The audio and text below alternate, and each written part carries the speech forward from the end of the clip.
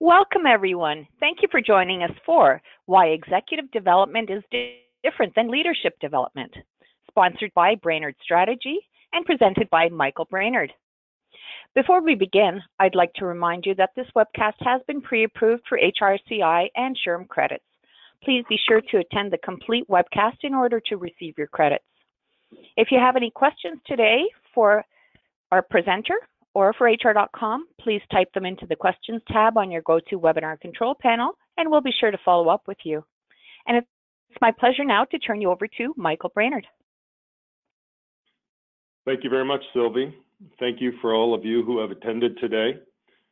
We intend today to share our point of view on why executive development is materially different than traditional leadership development. As a part of this conversation today, we'd like to offer some innovative techniques from 2 points of view. One point of view for you, the designer of the program, the leader of learning and OD, or the leader of HR, and we'd like to consider some of the design considerations. The second perspective that we'd like to talk about this topic from is the perspective of the developing executive. And we'll talk throughout the program today from 2 points of view. Why is this different, or what are the challenges from the executive learner perspective as well as the designer perspective? So my hope is that at the end of this presentation, everyone on this call gets an insight, or at least one thing they can put into practice as they both assess executives for their needs and as they actually build programs. So that's what we're doing today. Why might we be qualified to talk about this topic is perhaps I can talk about our firm and my own background. I'm an industrial and organizational psychologist by background. We founded Brainard Strategy in 2007.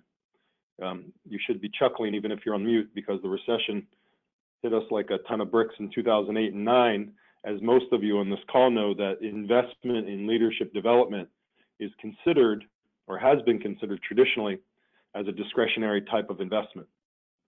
Our firm started off with 3 service lines, and we still hold those 3 service lines, although our primary focus over the last 6 or 8 years has been executive development and leadership development. As a side note, we're based in Carlsbad, California. We have service offerings throughout the Western United States and frankly throughout the United States. And the bulk of our business is in both custom and pre-developed, I should say, leadership and executive development programs.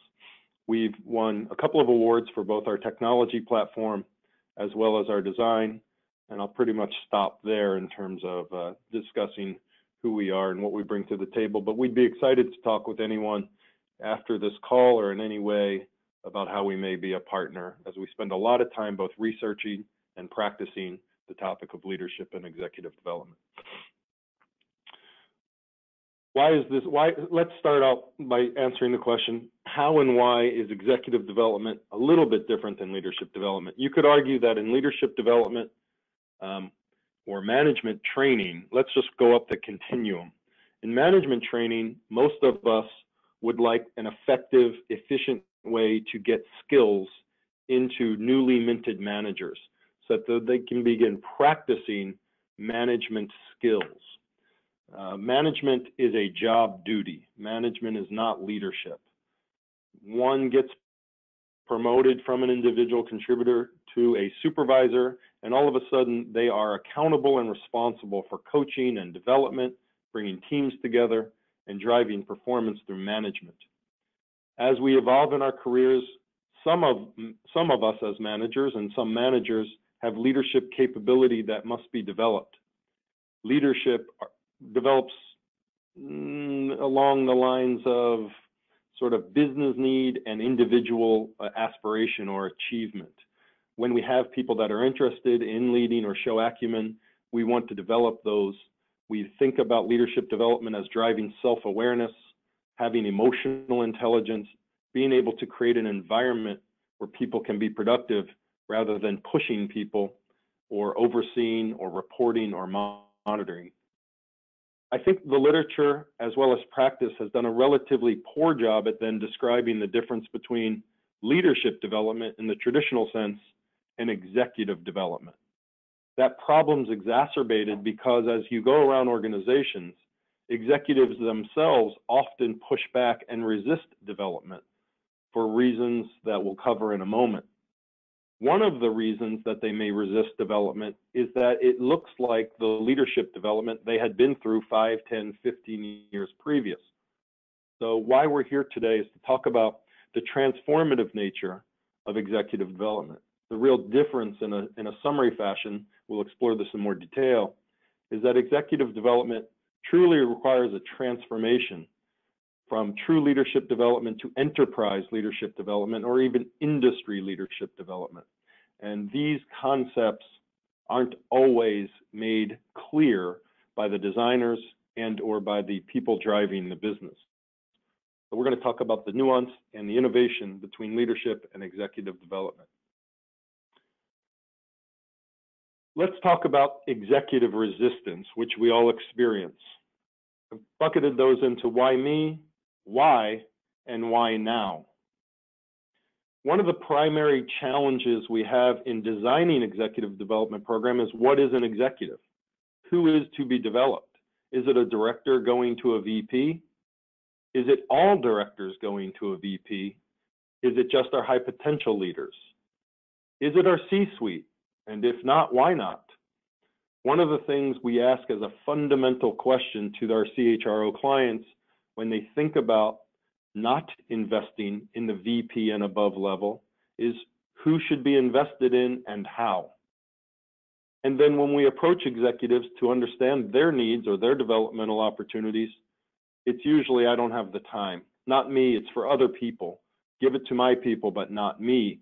In a sense, executives are saying, I don't need to learn and grow anymore. I'm already here. And the reason I don't need to grow anymore is I've been through these programs before. They're all the same. And it's very difficult as designers and people who know that these executives need to further development, further grow, and further be challenged. It's very difficult to break through some of these why me, why, and why now. I'd like to pause for a moment because I'm trying to think about practical or applied things that I hear all day, every day, all week, every week. What are some of the reasons why executive development isn't embraced by executives? Well, the first is I already know this stuff. I've been through it, or expert bias. The second is, oh no, not another program. I don't want to sit in a room for an 8-hour day when I'm as busy as I could be. How about third, less stated, but often very prevalent? I don't want to be outed, certainly in a group, or even as working with a coach, as not being completely competent and having all the answers. And then four, none of us have the time. The time is the most precious commodity, right? I'd like to pause for a moment and invite you to engage in our poll, and I'd like you to vote. You can vote for one or two of these, but what are the things that you most hear around sort of resistance that come from potential executives to be developed? Is there 1, 2, 3, or 4 that you hear that are most prevalent? And I'll pause for a second and invite you to respond to our poll. Some of you are already doing it. Is there one of these that you hear more frequently, 1 or 2 of these, that you hear more frequently than others?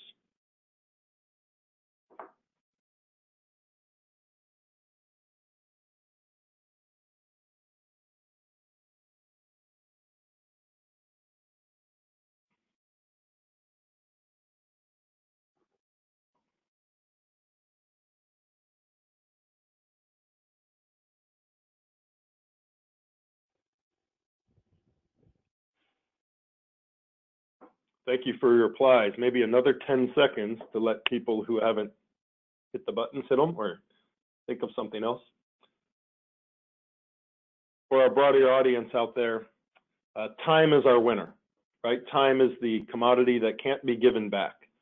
And time and expert bias are the clear winners in this poll.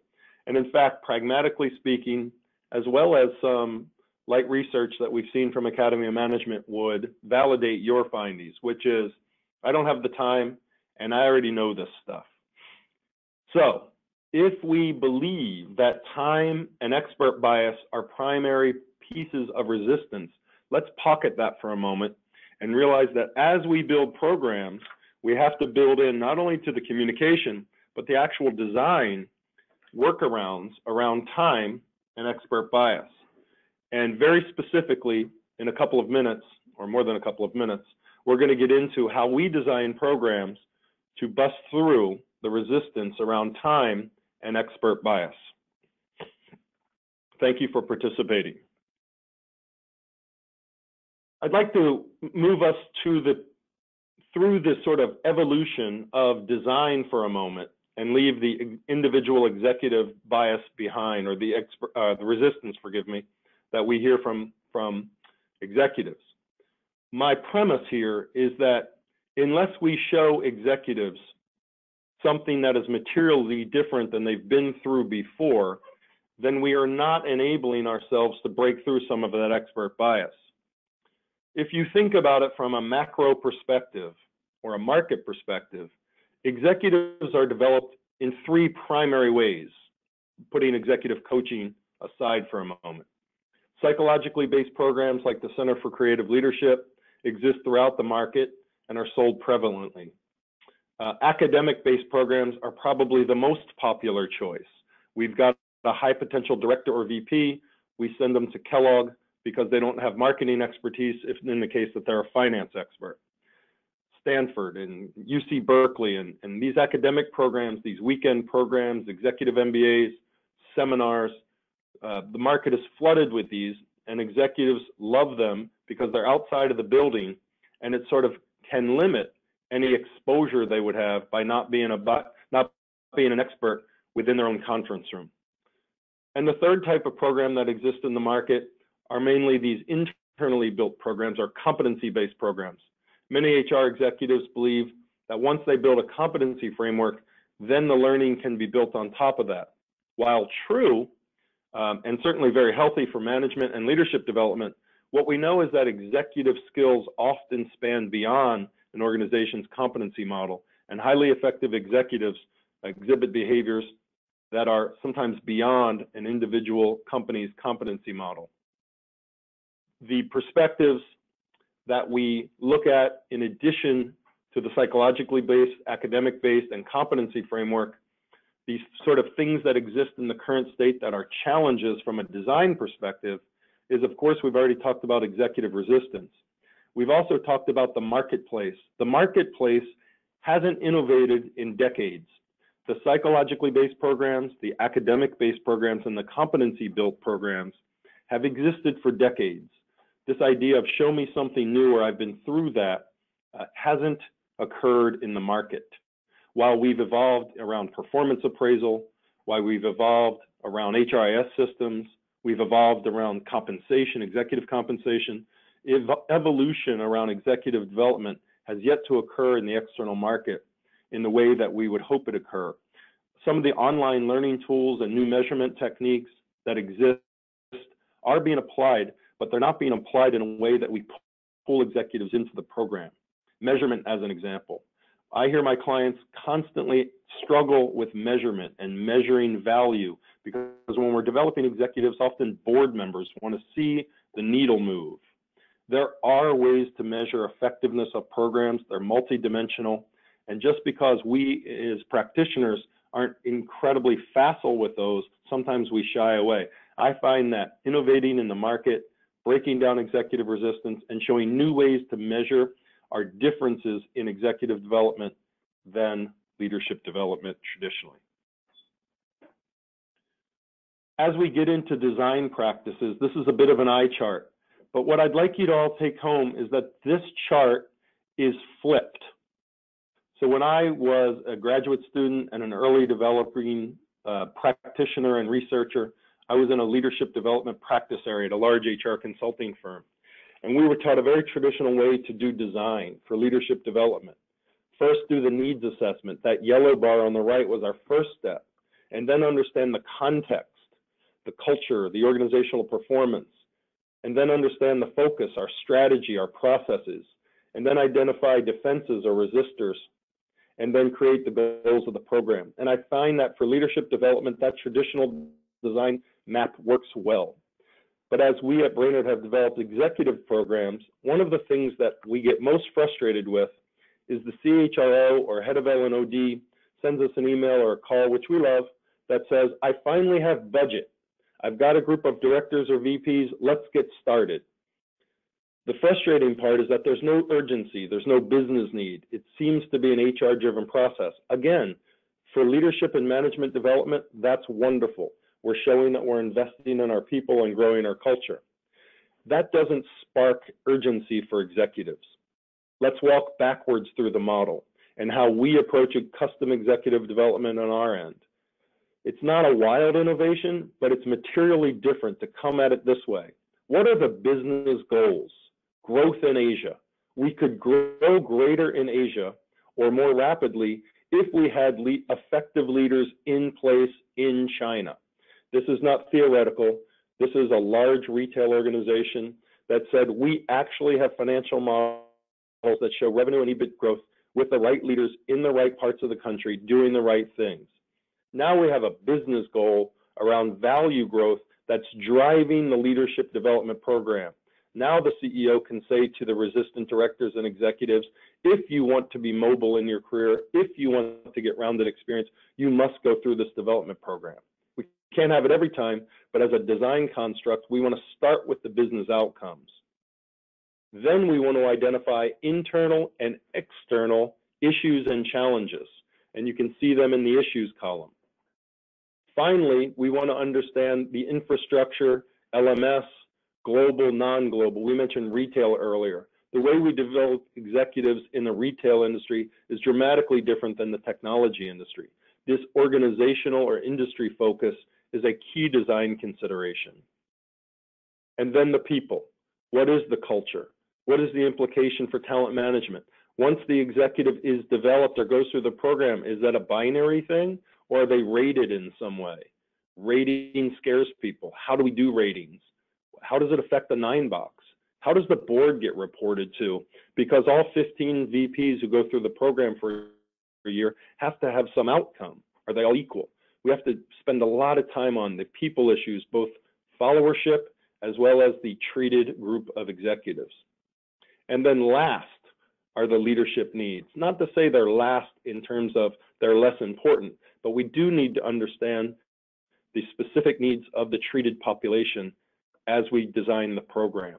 But if we work backwards rather than frontwards, we find that we get to a bit more of the urgency from the business perspective, which begins to erode the resistance of, I don't have the time and I already know this stuff. That's why we go back to front. And in the Q&A section, I usually get questions about this. It's quite simple to reverse the order, but it actually has a material difference in how you will design. I only show this slide as a backdrop. Many internally built programs, many academic programs, and many of the psychologically based programs are just that. They are those things. One of the things I've learned about executive development is that when we combine theories and approaches, we develop an integrated way of developing leaders. One of the things we show at Brainard Strategy when we're talking to a client, we actually show a Venn diagram of the 3 bubbles moving around. And I'll invite our design team from a corporate client to talk about where do we need to be overweight, where can we be underweight, and how do we think about designing elements of a psychologically based program, a competency-based program, and an executive or business academic-based program, and how do we weight these design characteristics as we go through the design process so that we make sure that we're developing properly these 3 muscles. I call these 3 muscles fundamental to any development. When we go through the design process with our clients, we're always thinking about 3 muscles to build. 1, interpersonal leadership. Things like self-awareness and emotional intelligence, our ability to drive followership by being personally vulnerable and open and trustworthy. Number 2, organizational leadership. Great, I can get things done, I'm emotionally intelligent, I'm self-aware, but how do I actually drive 2 things? And I'd love you to make a sub-note here. How do I drive productivity and engagement? Organizational leadership to me is as simple as a formula. EP equals E times P. Executive performance equals the product of engagement and productivity. Organizational leadership skills are things like understanding group dynamics and team behavior. How do you build a high-performing team? Well, it turns out there's lots of research in group dynamics and team performance that we bring. How about coaching?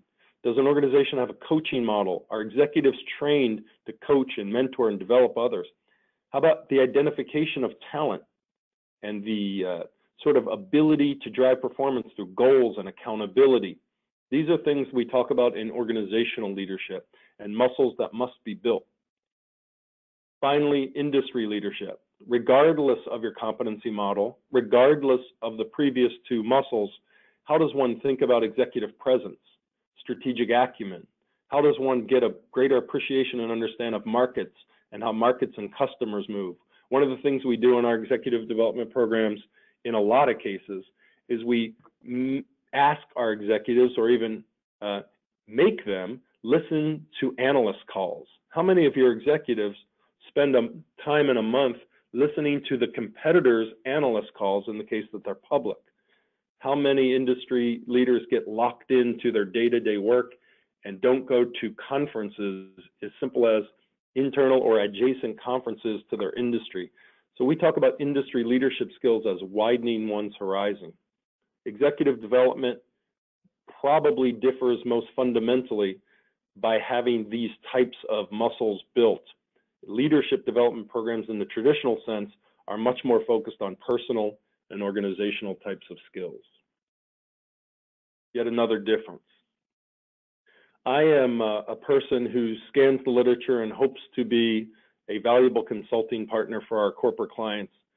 And to be a consultant, I believe one owes it to your clients to be expert. This McKinsey and Egon Zehnder article that was published in 2011 struck me, and I've not seen much better since it. Sort of a bottoms-up study of highly effective leaders. If you haven't seen this article, I invite you to take a look at it. We're not big on magazines and public literature around our shop, but we do scan the literature for thoughtful, sort of bottoms-up research. And by bottoms-up, I don't mean I'm an author, not to say there's anything wrong with a Tom Peters or those guys, they're great, but they start with a premise and then talk about and build upon the premise. The reason this article was so important was McKinsey and Egon Zehnder got together and they assessed leadership effectiveness across a broad population of true executives. And when they did that, they allowed these results to come to the top. And they found that thought leadership, the ability to build organizations and talent, and the ability to lead in the market were core competencies of a high-performing executive across industries. You can see the competencies on the right, and I'll let you know that there were 2 that the article talks about that were more important than others. The customer impact, or being able to understand markets, customers in the industry in an insightful way, was a high, sort of a higher order competency that effective executives possessed across industries. And the second was developing organizational capability, the ability to coach, build teams, and sustain organizations when they're not even present. It sort of goes to Jim Collins' good to great premise of level 5 leadership. We took a look at the marketplace around psychologically based, academic based, and competency based. We took a look at some of the points of resistance of typical executives. We took a look at the typical design process, and then we took a look at this article, and we began to build our own program that we have white labeled and or left as a standalone branded executive development program. And we've been successful by combining these elements and putting them out there for organizations who frankly don't have the time or capacity to build custom programs. And when we build custom programs with our clients, we certainly want to keep these things in mind. This article, I hope you enjoy it as you look at it. It certainly changed the way we think about executive development as being different than traditional leadership development. This slide is a little bit busy, but it's absolutely fundamental. I call it holism applied. Holism is a fancy term for saying, let's look at every variable or node in a system in a holistic way. Let's not look at any one as a standalone. And I certainly didn't invent lettuce, or I didn't invent plastic bags, but to be able to put the lettuce in the bag in a creative, unique way, meeting the needs of the executives inside one organization or across multiple organizations is what we call lettuce in a bag. Executive development typically exists around offerings that you see on the right. How many times do we throw together a training program based on a competency profile and forget the assessment piece? Well, we happen to know that whether you're using an assessment center or assessments, we happen to know there are 4 core pillars to assess.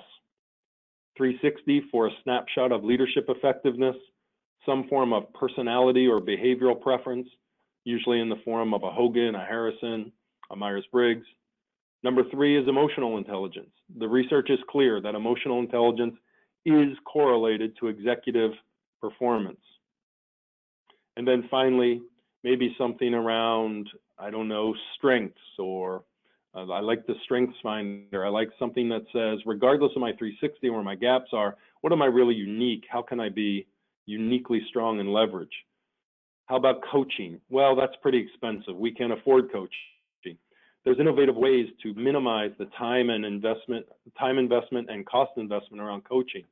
As a part of our standalone program called Accelerate, coaching is delivered in a somewhat flexible way where the learner engages in coaching as they want. Obviously, creating peer networks, creating learning networks off of the instructor-led module, but online on private learning platforms, providing just-in-time materials and self-study, providing action learning projects where the developing leader is actually engaged, not in a case study, but actually a part of the business that needs a fresh set of eyes by combining high potential aspiring executives and allowing them to come out of their business to solve problems, oftentimes creates learning. We often don't learn or develop as executives by sitting in a conference room with all of our needs met and the coffee being warm and the bananas being fresh. Most of you on this call will acknowledge, like most of our executives, when you've grown most or developed in your career, it's been through discomfort, even pain or stress.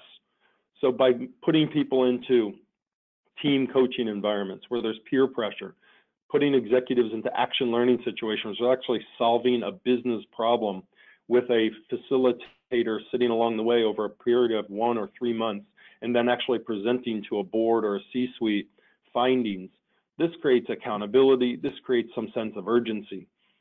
What I find that executives actually need and want is the sense of urgency. They don't want to develop for its own sake. They want to develop such that it has a business impact. They're growing their peer networks, and they're being challenged in a way that doesn't out them with lower level people as not being all-knowing. When we put these elements together, not all of them in all cases, but when we put these elements together, we then begin to build the executive development program in a specific way. The example there is teaching. One of the things that I know from my own athletic career is that when I was injured and I had to actually coach people on how to do what we were doing, it was very hard for me. But by teaching, I actually got better at doing the thing I was trying to do. Asking executives to go out and run a course on cognitive bias and how it affects decision making, or how did they get to this point in their career, what is executive presence, causes them to unpack it, have to get in touch with some things, and actually causes effects and development in people around them. Now, obviously, all of our executives aren't great facilitators or teachers, but that's a part of development, is inviting them to actually be the expert where they're the expert. These are just some examples of how we think about putting a specific development program together. Forgive me. Let's look at this slide for a moment.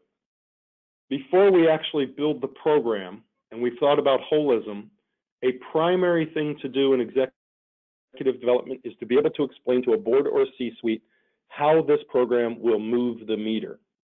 I find that many of my HR colleagues and learning and OD people, they long for this, but they're still mystified and believe that the metrics are inherently fallible or flawed.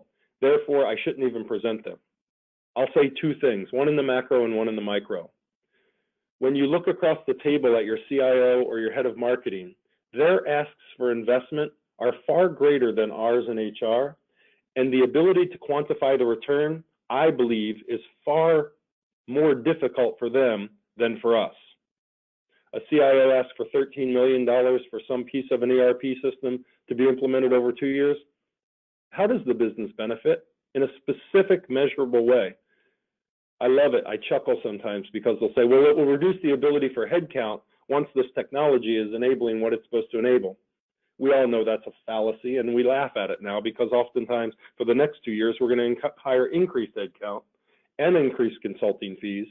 And then when that 2 years is over and the technology is turned on, we don't let go of that headcount. We may let go of consulting fees, but these kind of myths create insecurity for heads of HR and head of L&OD. I believe we walk in when we request budget for executive development, as long as we have the business goals identified first, some of the business issues and challenges and the needs of the executives, we understand resistance. The third thing we have to do is we have to be able to lay out the metrics. This is a traditional view of metrics from a Kirkpatrick standpoint, where we measure individual capability and organizational performance. And without reading the slides, the typical levels that you see here are, was the room comfortable, level 1? Did it impact me, level 2? How do I feel about it? Level 3, will actually change my behavior because of it. And level 4, does the organization's performance change because of it? What we've done is we've just asserted a slightly different version of this model on this slide to include some form of an ROI. So one of the things we do when we put together an executive development program, whether it's our program that a client purchases or we design it, is we start to talk about metrics early in the design process.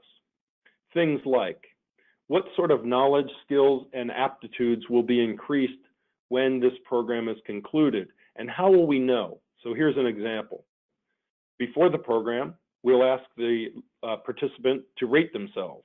We'll also ask the participant's boss to rate them on the key leadership behaviors that we've designed in the program. As an example, one piece of the program is to develop these executives as coaches, okay? What's that mean? How frequently and how effective does this executive give difficult feedback or performance feedback? The manager would rate that. The participant would rate that. At the end of the program, the same question would be asked to the manager and to the participant. How frequently and effective are you giving performance feedback? Now, you might argue that that's not 100% accurate because the supervisor is not watching the person all the time, but I would tell you there's no better measurement than the manager's observation and the self-observation. How about number 3? Do we have a change management plan in place for a change that the executive is involved with? Yes or no? Is the change management plan effective or good? Now we know, are the behaviors on the job changing or not? How about the business impact?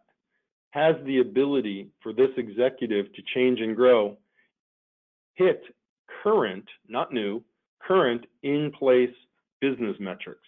Things like sales, things like turnover, things like external measures around market penetration. We believe very firmly that if we're designing the executive development program with business goals in mind, then those business goals should be movable. The challenge there is local versus global. Does the executive have some form of impact on local results? In many cases at the director and VP level, the answer is yes.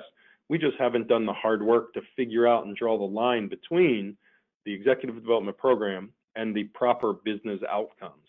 Once we draw that line and get agreement from the stakeholders in the program, as well as the C-suite, then measuring that is not that difficult. And finally, we'll spend a moment on ROI.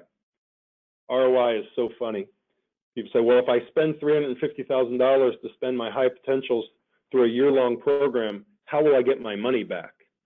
Sort of a funny question. I think there's defensive metrics there around retention and culture and engagement, and there's offensive metrics around business outcomes. But let's unpack this a little bit. The reason that ROI has been sort of spooky as our fifth rail here, in addition to Kirkpatrick's 4 levels, our 5th level of measurement, is because it's a basic 8th grade algebra problem. We spend $350,000 to send 15 execs through a program, or we spend more actually if we send 15 execs to Stanford, whatever the number is.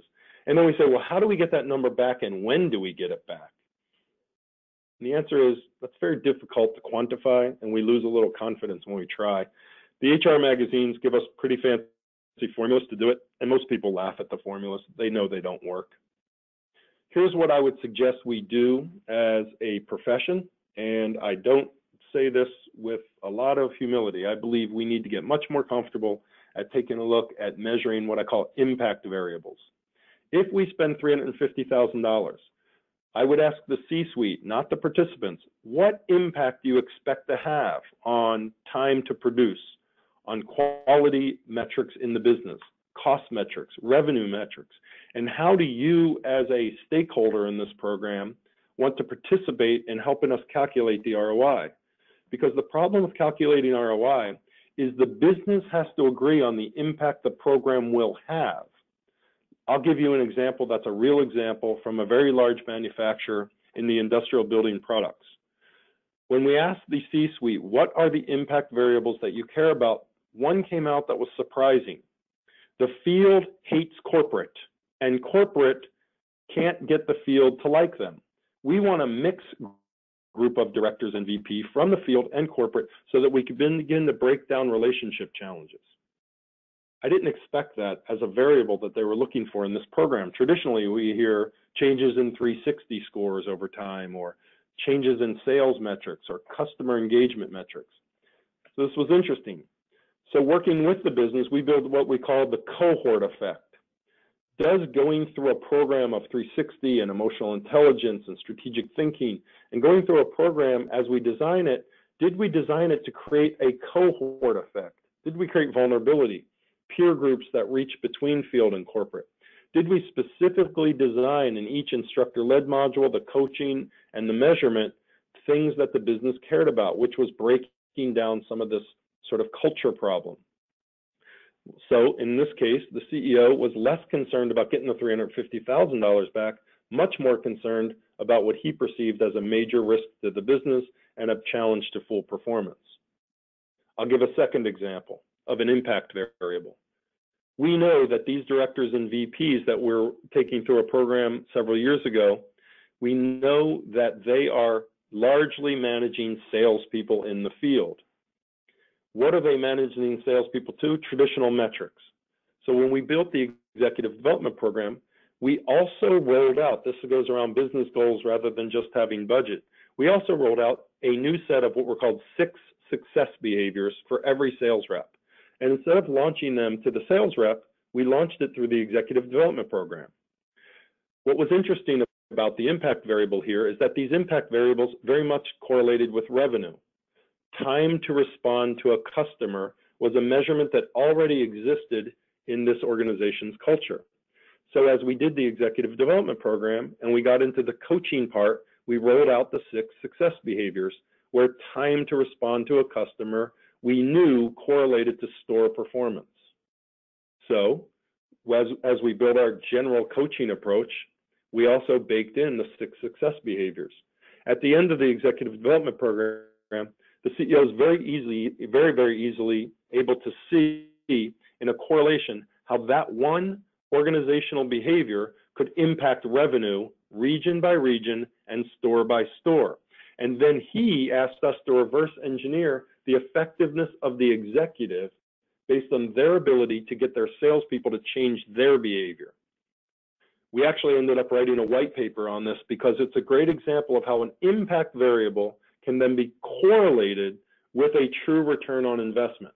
We had executives who went through our program and were exposed to the coaching model as it related to the 6 behaviors, and we could measure revenue impact versus executives who had not gone through the program and had rolled out these 6 behaviors without the executive development program. Where we can attach business growth and business goals to the design, we can then measure the impact variables, both to the executive behavior and the org performance. Then that green box, once we get the organizational impact variable, then we can run some very basic correlations to changes in the impact variable and changes to either revenue or cost or retention. But it's very difficult to measure ROI without getting tight agreement from the business on the impact variables. Then, and only then, can we say, how do those impact variables correlate with org performance? This may sound slightly complicated. It isn't. The key is getting agreement from the business what the impact variables that are most critical and most aligned to the executive development effort. The second step is easy. We have master's degree IO students who can run correlation models in an accurate way to say, did we move on the return metrics or did we not? This, by the way, is brain damage you would almost never go through in a leadership development program. This is, however, brain damage you would always want to go through in an executive development program.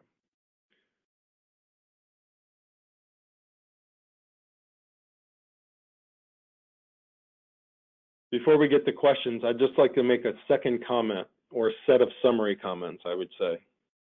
Executive development is very different than traditional leadership development for several reasons. The first reason is that executives have a much broader span of control and different set of resistance than traditional managers and directors. I don't have time. I don't want to be exposed as not all-knowing. I've already been there, done that. Because we all agree on this phone call and this webinar that these exist, we start our design with the resistant points. Secondly, leadership development usually starts with a needs analysis. Everyone on this call knows that, and I dare say that's the last step in designing an executive development process. Traditional competency models are incomplete. They're not bad, they're incomplete. So Roman numeral number 2, executive development works backwards from the business need or the business goal. Once we define the business need and business goal, then we go into the organizational issues and challenges, then we go into the specific needs of the cohort. Number 3, holism. Executive development is not coaching. It's not sending a group of executives to Kellogg. It's not sending a group of executives through a psychological assessment process at CCL for a long weekend. It's got to have everything. And by everything, I don't mean it has to have all 10 things, but it has to have a blended approach to design, where we take elements of psychologically based programs, competency-based programs, and business acumen or academic programs, and we find the right balance to blend into the design. Fourth, the metrics. Executives don't want to go through a program because it's an HR initiative. They don't want to go through a program because they're supposed to go through a program. They want to be able to see the impact in real dollars and real return. When dollars aren't possible, can we actually show them changes in behavior or changes in org performance? Those sort of Kirkpatrick metrics. And then finally, we need to gain confidence that just because it's not typical doesn't mean it's not hard, it's not easy to do. We must challenge ourselves to identify business impact, quantify business impact, and correlate impact with time and cost metrics. Because there's not only a hard cost for programs that whether you internally or externally deliver them, there's a time cost or a soft cost.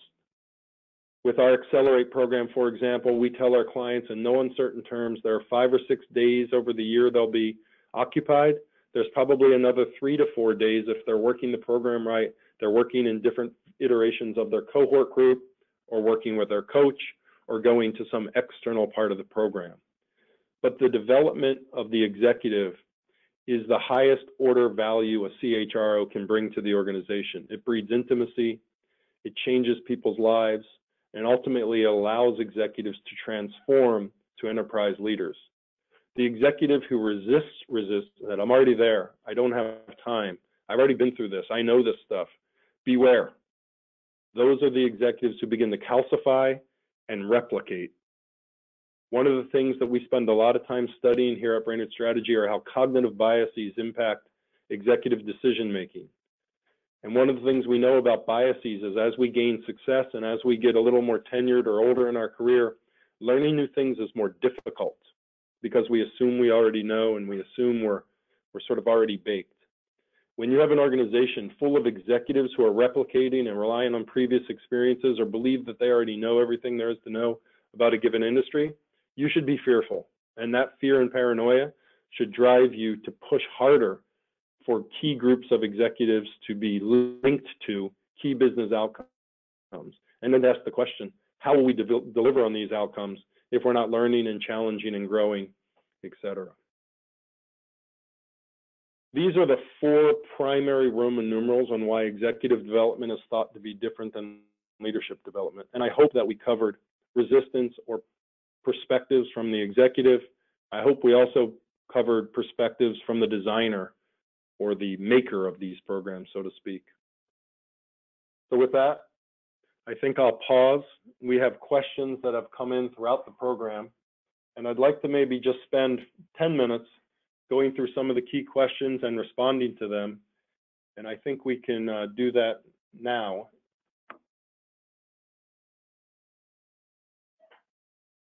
One of the questions is,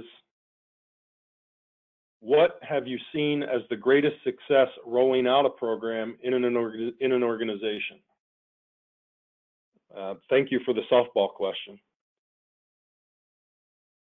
The greatest success we see in rolling out programs, if I had to be very pragmatic and non-academic, is CEO engagement. When the chief executive genuinely talks about the growth and development of his or her executives, then we find executives who know that there's an accountability there. They know that their boss is for real, so to speak, and if they go through the motions, they'll be the odd man out, not the cool kid. So just pragmatically speaking, when we as a CHRO or head of L&OD can persuade the CEO, if they need persuading, to passionately endorse development of other executives, we get high success. Secondly, when we have preordained business metrics that we know we can affect by the design of the program, when the executives sitting in the room know that this stuff really matters, it changes the behavior. So these are things that we find that drive success.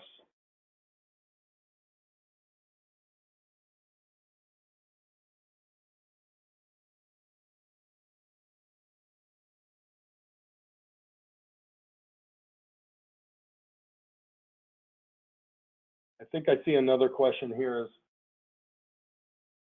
what about my industry is different? You won't understand it. Our executives are different. Once we get past the snicker factor on that, we acknowledge that every industry does have its own language, does have its own rhythm, and does have nuanced difference, and it's not immaterial. Having said that, one of the pieces of executive development that's most pleasing for me is that highly effective executives in one company and one industry are typically highly effective across industries and companies. There are very specific differences, for example, between building products and technology or biotech. And those differences are usually in the language and the speed of cycles. As an example, in retail, there are cycles that are quarterly, the fall quarter. In technology, the cycles are even monthly. In biotech, sometimes drug development is a decade-long cycle. So cycles and speed, as well as language, have to be considered in the development process. But learning the cycles and speed and the language isn't that difficult if we have a good, tight partnership with our internal designer. Whether we're launching our program or we're building a program, the key to our firm is that we're external, meaning we can't be internal. So having a good partnership between our internal designers and our team is critical so that we don't miss the nuance of the industry or the company. I think we have time for a couple of more. How would you adapt executive development for a small nonprofit of 80 employees? Well, we can get rid of the 80 employees and just say small company and or a nonprofit. You're right, it would have to be adapted and modified. In smaller organizations, I find that putting peer groups together sometimes lacks a little of the, in smaller companies, you guys are bumping into each other every day in the hallway. So getting people to work together in small groups sort of sometimes lacks its pizzazz, where you have a very large organization, you have execs who don't know one another and would benefit from knowing one another. So that's kind of a difficult thing. What I find in smaller or nonprofit organizations is much more tailored, and custom learning has to be considered. As a part of any process, if you look at holism, if you start with holism as an approach to design, you might be heavier on assessments and heavier on coaching in the smaller or nonprofit organizations. Nonprofits and small companies, a little bit different in that perhaps people are more insular. You'll find that people in nonprofit love nonprofit. They're sort of personally or passionately committed. Not to say people in corporations aren't, but it's much more of a purpose-driven sort of play. So there are, again, nuanced differences that we care about. Most importantly, I would argue that coaching and more individual or tailored learning as an example, if we're working with a 150-person nonprofit, that's a dramatic difference from Intel, right? Intel builds executives in a certain way, and that's pretty good globally. As a matter of fact, that's a business advantage to build that globally.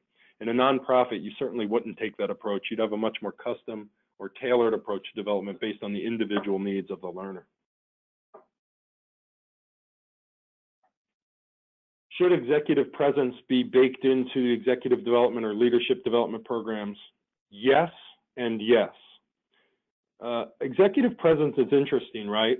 If you're cynical about it, it's used as a barrier for people of color and women, which is not meant to draw a laugh, but it is sort of very hard to define. You know when you see it, and it's hard to break down and coach and teach. We have a very firm point of view on executive presence, and I believe that having a presence comes from one's self-awareness and one's emotional intelligence. Second Roman numeral, one's ability to come off as polished, whatever polished means. So when we develop executive presence, we don't invite anybody to adopt anyone else's style as best, but rather we start with one's self-awareness, one's emotional intelligence, and then we talk about how do you engage other humans, whether you're an introvert or an extrovert, whether you're short or tall, whether you're a woman or a man. There are ways to engender followership and communicate confidence. And the idea that one can find their own executive presence is very firm in our design, whether we're doing custom or whether we have our own program. It's one of those things in the top of that pyramid that are sort of ubiquitous. I once worked with a raging introvert CEO, and the board was concerned that the introversion was harming the CEO's ability to be effective in sort of the all-hands setting or out with customers. But yet when we went and talked to employees and we talked to customers through the 360 process, we found that this person was warm and comforting and genuine, and people loved this person. When I presented back to the board was a little bit put off because, in fact, they were wrong. This raging introversion that they were perceiving didn't mean the person was ineffective. And so when we asked this particular CEO, how do you get this kind of relationship equity when you're clearly, as you self-state, a raging introvert with an engineering background? And the guy leaned over to me and he said, one person at a time. And I'll never forget that in my career, because you can't treat executive presence as this sort of charisma thing. You got to treat it at an executive competency level. Self-awareness, emotional intelligence, and the key factors that drive influence or engagement, which, by the way, are known factors. Do we have time for one more question? Specific question to healthcare came in, And again, it's an industry that is different. Healthcare goes from the front end of hospitals and clinics to the back end of the developers of the diagnostic tools. So healthcare is a wide term. I presume that we mean healthcare, we mean the deliverers of healthcare.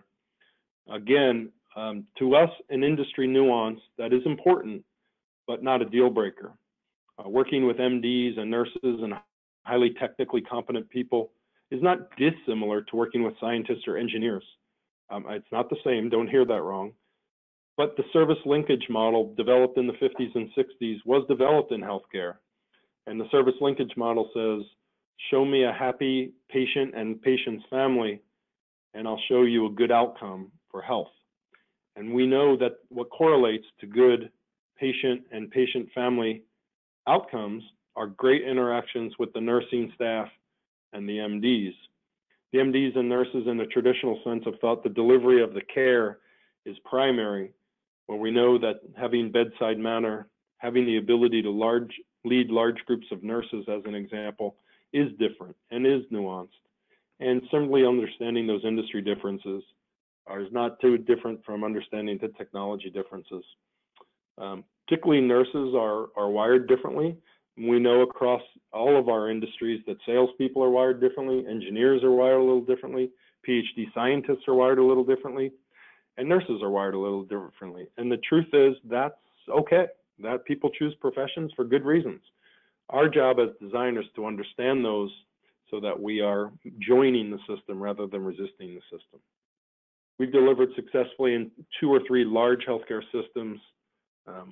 And I think just understanding the nuance of the language and the pace is the most important thing we can do. I believe it's time for us to wrap up this webinar. I hope that you will keep an eye out for our next webinar, which will be on how do we innovate in high-performing teams. We've understood something about group dynamics and teams of leaders and teams in general. I'll be putting together a TED Talk next year. Hopefully you'll look out for that. We've got a lot of research and development going on around why are all teams not able to perform at a high level, and that'll be coming out at some point. What we talked about today was executive development. Our program is called Accelerate. I invite all of you to think about how do you engage executives differently than leaders. They are different. How do we do that in a thoughtful way is important. If you'd like to reach out for more information, you can reach out to brainardstrategy.com. We'd love to hear from you. Hopefully you were satisfied with this webinar. And with that, I'll say goodbye and thank you. Sylvie? Thank you. Yes, thank you very much, Michael Brainard, for educating our audience today. We really appreciate your sharing your knowledge with us. Just a few reminders for our attendees. If you'd like to view this webcast again, the archive recording and slides will be available for up to 7 days for our free members. And of course, if you have a recertification membership or HR Genius membership, you have unlimited access. All webcast credits are stored in your HR.com account under View My Credits. You will also receive an email from HR.com within 1 to 2 business days. Look out for that with your certification credit information. Your feedback is important to us, so please take a moment to fill out the exit survey that will appear on your screen once the webcast has ended. This concludes our webcast. Enjoy the rest of your day.